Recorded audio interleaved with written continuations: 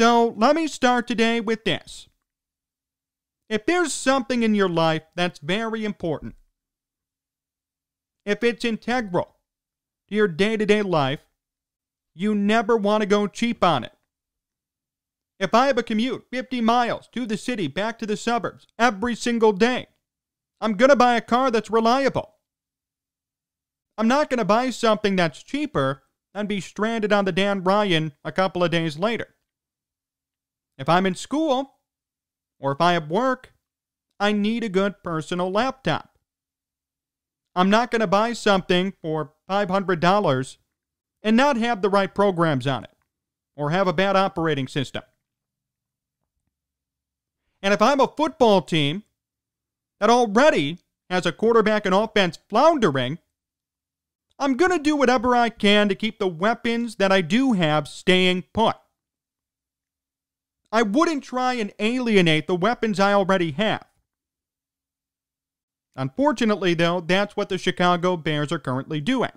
Allen Robinson still wants an extension from the Bears, and to voice his opinion and his distaste on the subject, he deleted every single Bears image off of Twitter and Instagram on his personal social media handles. Now, to his credit, he did keep some stuff about the Bears up there. His pinned tweet about opening day is still at the top of his Twitter page. But all of the pictures, the Bears logos, in his bio, he had, "I'm on the Chicago Bears." That's gone as well. And there's been a lot of speculation that what this means is that Robinson is not getting what he wants. He could be traded, or at the very least, he won't be given an extension. The Bears have played this so poorly. How can you not give your number one wide receiver the proper money he deserves? I mean, think about it. And we've talked about this. Mitchell Trubisky needs to prove himself. The only receiver that he's truly comfortable throwing to is Allen Robinson. Since entering the league, only 62% of Robinson's targets have been deemed catchable. That ranks 95th out of 100 qualifiers. And I guarantee you a lot of those have come from Mitch Trubisky. Robinson cleans up some of Trubisky's mistakes and makes sure that they never happen. Trubisky threw into triple coverage on Sunday against Detroit. Robinson somehow came down with it, and that led to the team's first touchdown. Then they went on the run, of course, and won the game. Many have complained, well, Robinson didn't get a touchdown catch. Well, he made other integral catches leading up to those touchdowns. He did play a role. And if anyone believes that Anthony Miller will easily come in and replace Allen Robinson, you're crazy. I've heard a lot of people say, well, Miller's on the up and up. The Bears don't need to pay Robinson. They've got a couple of guys coming up. They've got a couple of guys who will get their footing. No one is comparable to Allen Robinson right now, though. And even come next year, I'm not sure if Anthony Miller is all of a sudden going to be a 1,000-yard wide receiver. Never go on the cheap with a weapon that you need. The Cowboys paid Amari Cooper. He may not be a top 10 wide receiver. He's certainly not a top 5 wide receiver. But they paid him because he means a lot to Dak Prescott. He's Prescott's number one target. And I would argue that signing has worked out outstanding since they made it. It's worked out great. There hasn't really been an issue. Allen Robinson is Mitchell Trubisky's top target. Trubisky likes throwing to him. He feels comfortable. And again, Robinson cleans up Trubisky's mistakes. How is there any question as to whether to re-sign him or not? That shouldn't even be a question. That's automatic. There is, though, one reason that I could think of, going off of that point, as to why the Bears might be hesitant. Maybe they're not all bought in on Trubisky. Maybe this could be foreshadowing what's to come for the Bears and their offense. Maybe they're not happy with Trubisky. We already know they are. They didn't pick up his fifth-year option. What if this is sending a message to everybody that we don't care about Trubisky's number one target because in a year he won't be here, and then we won't have to pay him? That is a possibility. No one's acknowledged it yet, but put two and two together. Trubisky loves Allen Robinson. Now, granted, any quarterback would love Allen Robinson, but without Trubisky, it becomes harder and harder to justify keeping him around with a different quarterback, a possibly different system. Maybe Matt Nagy goes.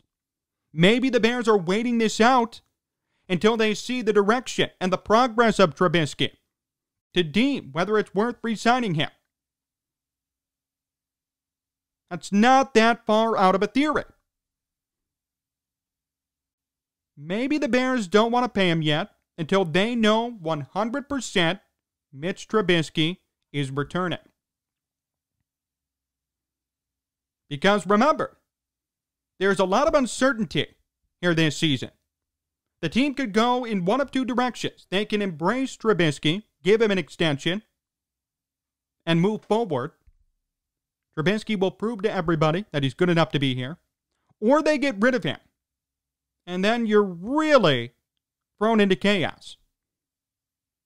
We won't know what the future of this organization holds without Trubisky. And Robinson's a big part of that. Robinson is Trubisky's number one guy. If you get rid of Trubisky, there is no financial incentive to keep Robinson. Yes, he's still a talented wide receiver. Yes, he's probably a number one on virtually any other team. But I wouldn't pay him if Trubisky left, necessarily. It may not be worth it in the long haul. And why would you, too? You're going to have to start tanking without Trubisky. You don't want Robinson here to have to deal with that.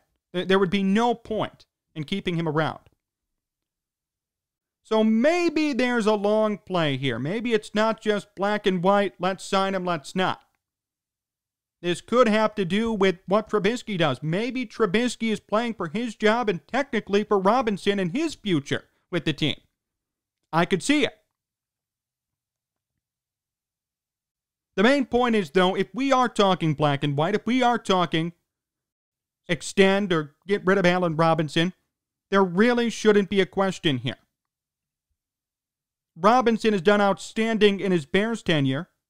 And remember, he was a Pro Bowler and an All-Pro before he came to Chicago. Last year, Robinson, nearly 1,200 yards. The year before, nearly 1,000.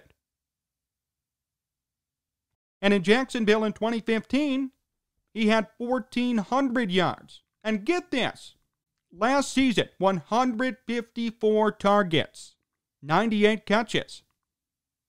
When he's healthy, he plays every game, and he is most quarterbacks' number one option, no question. If Amari Cooper can get paid, if a number of different wide receivers are getting paid, Michael Thomas, Mike Evans, why are we questioning Allen Robinson? Why are we waiting on Allen Robinson to get his fair share?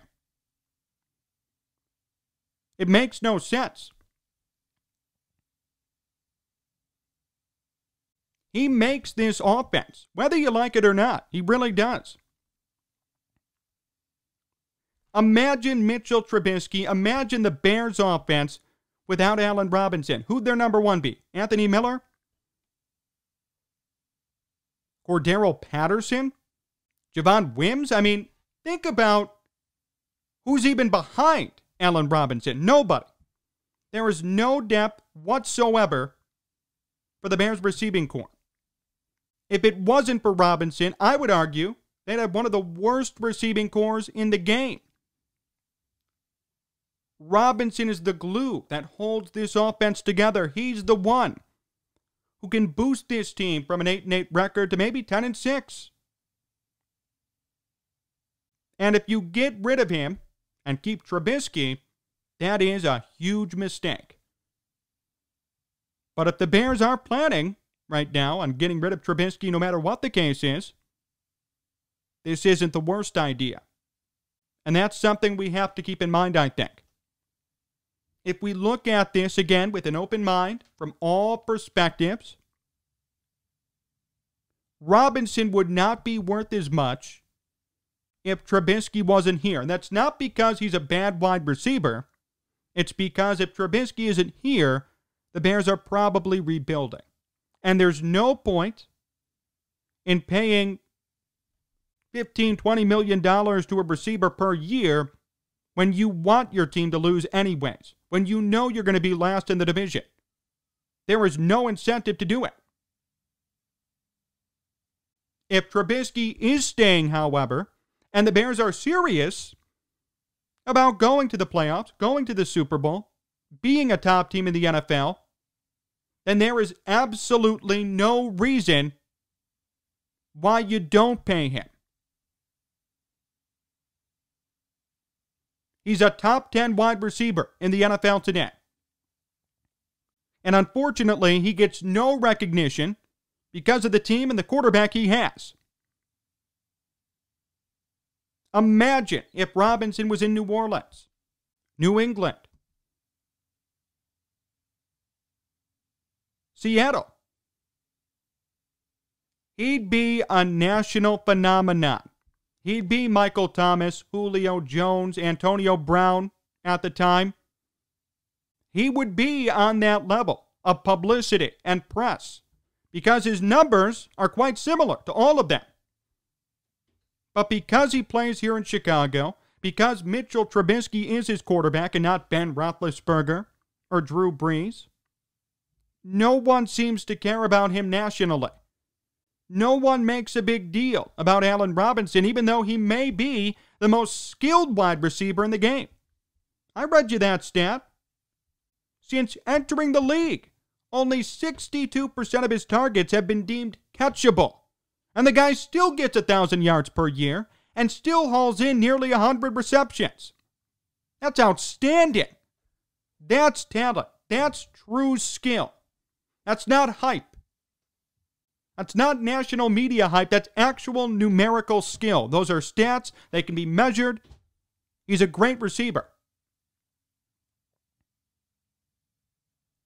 So if the Bears decide he's not good enough, if the Bears think that he's not on that level of Julio Jones or Antonio Brown or Michael Thomas, they're wrong. He is. I would argue he could be better than some of those guys. He's a skilled wide receiver, and he is the number one weapon offensively that this team has had and will have for a while. And if you let him go for no reason, you're making a big mistake. Remember, if something is integral, if something is important to you, and you need it on a day-to-day basis, never settle. Never go for the cheaper option. If I make a commute, I need a good car. If I have school or work, I need a good computer. And if I'm the Bears and I have a floundering quarterback and a floundering offense as it is, I better keep my superstar wide receiver. More to come here on Sports Talk Chicago. My interview with Kevin Fishbane comes up next, so stay tuned.